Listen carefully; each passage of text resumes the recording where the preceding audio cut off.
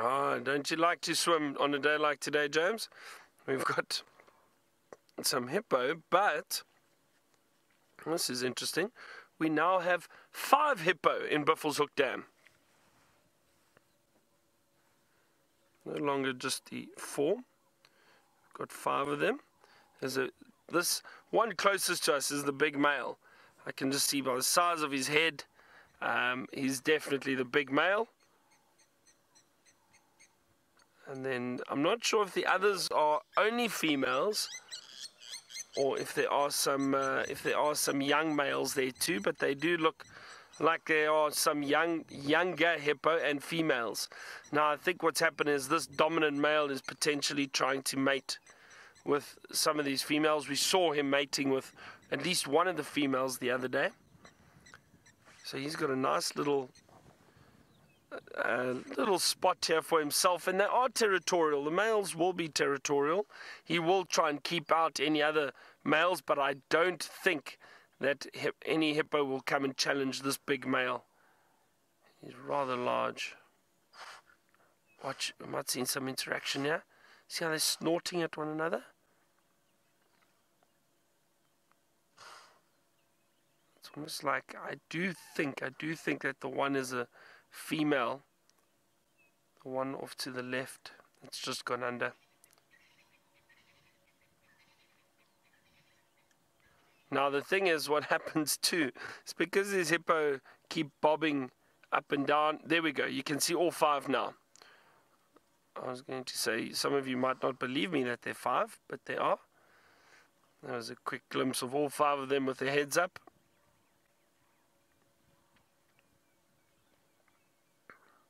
Now I think they would have returned to the water very, very recently, because they most likely would have been out feeding during the night. I actually wonder if they would have been out while it was raining, or if they decided to return to the water before the rain. I'm not sure. I mean, I've seen hippo out in the rain before, but I don't know if they just prefer being in the water when it does rain.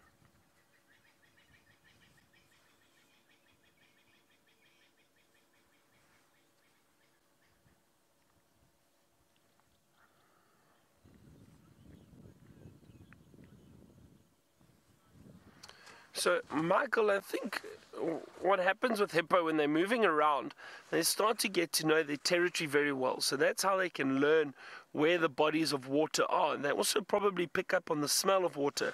A lot of these animals can smell the water from quite far away. Elephant do, and I wouldn't be surprised if the hippo do too. Oh, listen, see, there's definitely interaction going on here.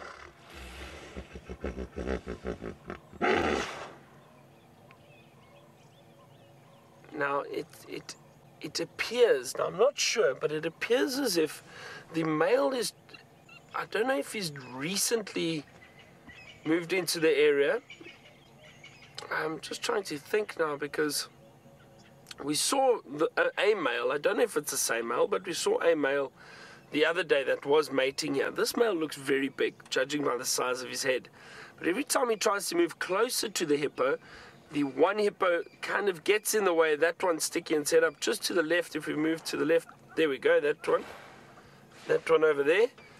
Oh, watch his yawn. Wow, that's a big mouth. I was hoping he'd really lift his mouth out of the water. He didn't. That's often a bit of a display. Now, I don't know if it's because that other hippo is preventing this male from moving closer to those younger ones. Again, I don't know, but it's just interesting behavior. I can see there's definitely a bit of conflict between 2 hippo here at the moment, between this big male and that other hippo, which I'm not sure if it is a female or a younger male. I doubt it would be a younger male, because this big male would not tolerate a male trying to keep him away from females. I think it is just a female that's potentially trying to protect the younger hippo. Not that there's any danger, but I think with all animals, when there are big males that are potentially looking to mate, the females do become a bit uneasy in the whole group, whether it be a lion pride, whether it be a herd of elephant. And they all become very uneasy and nervous when a big male full of testosterone comes in. Look at that. Yes, wow, look at those teeth, those big tusks of the hippo.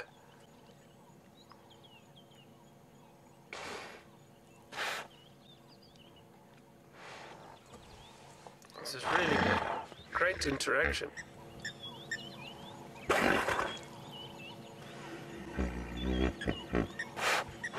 There, have a look at now. Watch, see, he's moving closer, but there's a lot of snorting.